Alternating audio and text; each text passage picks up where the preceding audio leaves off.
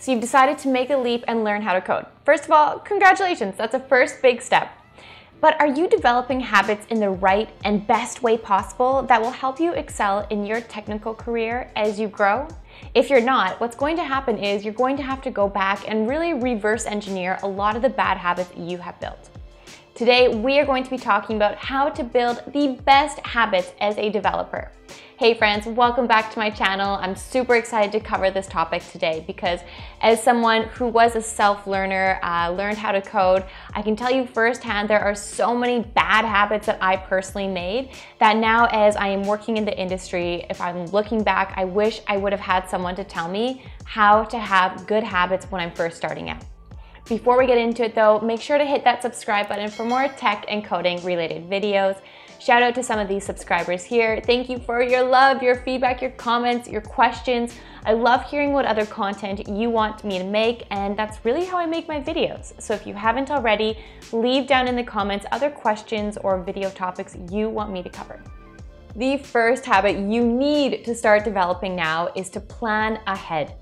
There are too many times where I see firsthand junior developers diving right into the code, starting to write code without even thinking about the steps that they are going to take or the logic that they are going to create. I remember when I was first learning how to code and I wanted to build a project, I would just think to myself, okay, well, I'll figure it out as I go. And while sometimes that is a necessary mindset to have, especially when you are learning new things, it's so important to take a step back and really think about the big picture. What are we building here? Even if it's just solving an algorithm or something smaller than a full project. What is the end goal? How is the best way we can structure our code for this? What it will do is in the long run, it will save you huge amounts of headaches by having to go back and rework. One thing I really like to do is think of it as a roadmap. Think of it as, okay, if you are building out this project or a big component of a project, is there any methods that will help you with this? Are there any tools or libraries out there that can really help assist you with your development process? Also, I want to note though, even though planning is so important and ensuring that you really have a full understanding of what you are going to be coding out before you just dive right in, don't get too caught up in planning or over planning that you never actually write code. There is that balance you have to find.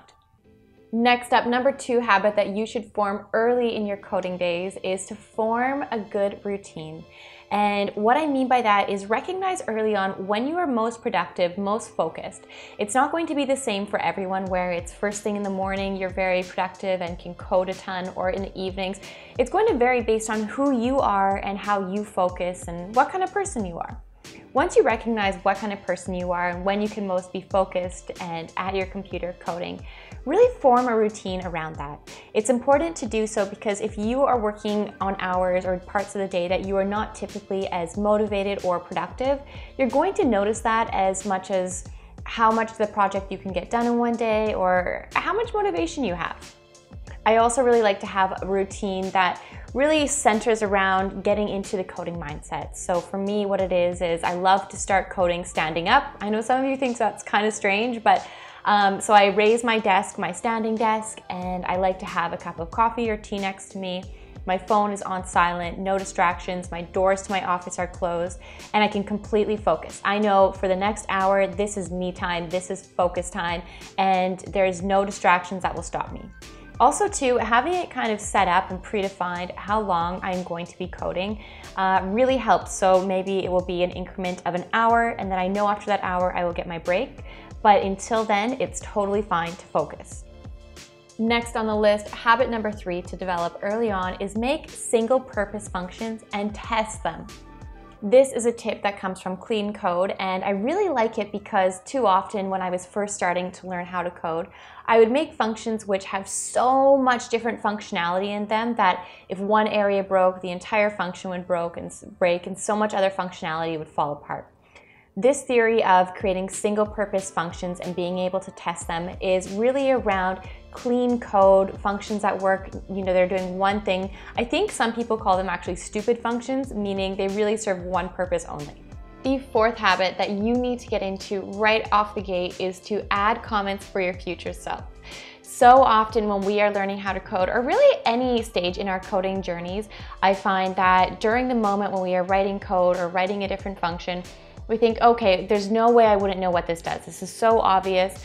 Then we sleep on it the next day or next week, we come back to it and we are like, what did I write?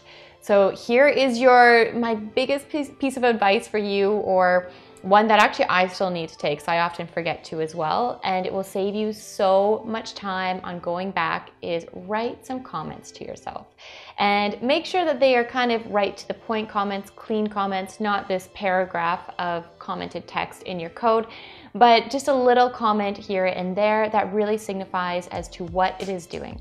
This is also a really great practice to get into when you are starting to think of interviews, because during your interview process, your technical interview process, they're going to be asking what you are doing and having you explain different pieces of code. So if this is something you're already practicing in your day-to-day life and building these habits by writing out comments for your code, you'll already have that kind of muscle or that skill developed that you can just speak about what different parts of your code are doing. Number 5 on the list is to make a collection of code snippets. And this is something that I actually had to do when I was learning how to code. One of the first kind of things during my coding bootcamp I attended was to make a bunch of snippets that I could reuse in different projects or transfer to different pieces of a project, which really entailed, if I found I was doing something over and over again, taking that snippet of code and putting it into a file where I can use that collection for other pieces or other projects. So I did this a lot with different regex pieces where, you know, if I'm sifting through a string trying to find something, or any really regex things, I have a whole file of them and comments saying what each one does. It saves a lot of time going online and looking up, okay, what could I do to resolve this? I know I did this in another project, so I can just have all of those aligned. The most important part of that, though, is to make sure you are documenting it well and leaving comments for what each code snippet is doing, because the whole point of this is to speed up the process. So you don't want to go to this document and find that you have no idea what each code snippet is doing.